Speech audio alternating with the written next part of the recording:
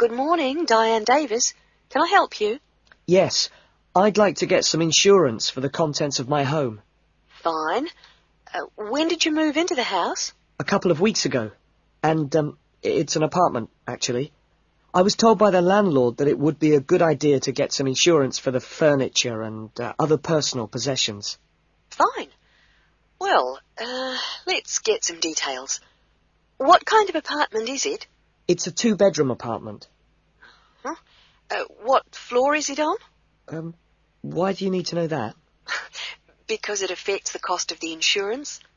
An apartment on the ground floor isn't as protected as others, and there's more chance of a break-in. Really? I didn't know that. It's on the second floor. Second. And how much is the rent? It's $615 per month. Good. And where is it located? In Biggin Street, South Hills. I see. And what things did you want to insure? Well, what do you recommend? Well, the most important things are those which you would normally find in a home. Things like the television, fridge, and so on. I see. Well, I've got a fridge and a stereo system, which I've just bought from a friend.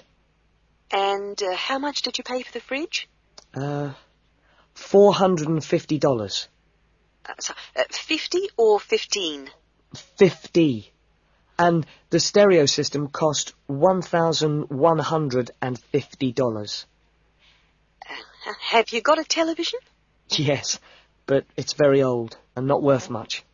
Okay. Well, is there anything else you want to insure?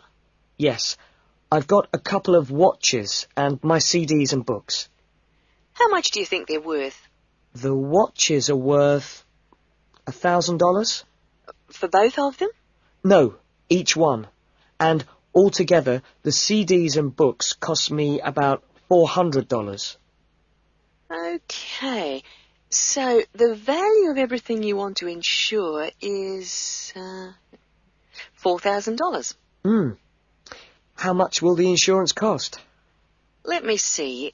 $4,000 divided by plus 10%. Right. So this kind of insurance, that's private contents insurance, it comes to $184 for a 12-month period. $184? Well, that sounds pretty good. Okay, I'll take that policy.